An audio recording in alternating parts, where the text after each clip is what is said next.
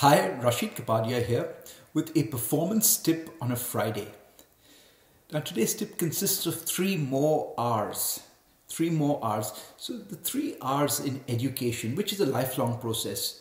Especially when I was growing up, the three R's were reading, writing and arithmetic. That was considered to be all of education, but it really was a form of intellectual education to our newest part of our brain.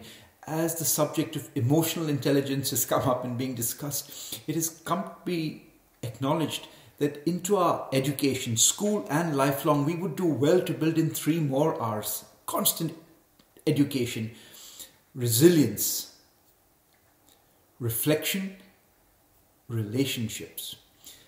They are probably going to contribute more to life success than reading, writing and arithmetic, which are essential. They're a foundation without which you can't go anywhere. But to also spend time to develop, almost like an educational process, resilience. When things go wrong, how can I recover? Will impulse control help me? Will a support system help me? Will ability to visualize help me? To build resilience into your daily activities and thinking. Second is reflection. It's really simple. Did this work? Did this not work? If I do a task, think about it immediately.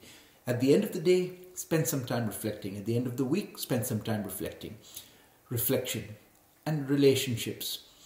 There can be nothing more said about it. Study after study, any number of studies said that your well-being is probably most correlated to the quality of your relationships. So invest deeply in relationships. And I believe if you dwell some time and attention, if you give time and attention to resilience, reflection and relationships, it will serve you well.